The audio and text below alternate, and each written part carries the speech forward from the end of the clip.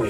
You have no idea. In this film, we wanted to kind of strip it back and wanted to have more fun with it, you know, and Taika had the exact same idea. We were both saying, in Thor Ragnarok, let's try and have more attitude.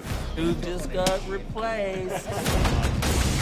Ragnarok's sort of a new cycle in the life of the world, all the realms of the universe. It's the destruction of the old and the rebirth of the new. And that's really exciting to me. Surprise! This will be such fun. The way that I've approached this is to rebuild it in a new way. You look great, dude. You too, man. God of Thunder. Tonally, I think is just a perfect mix for where the character and story needed to go. You know, different costumes, different weapons, different cast or characters to work off give you a different energy. Yes! Thor's in a crisis. He never went back to Asgard to claim the throne. He wanted adventure. When we pick him up, he's at the end of this search for himself. What are the odds we survive this trip? I'd say the odds are about 1,000,000 to 1.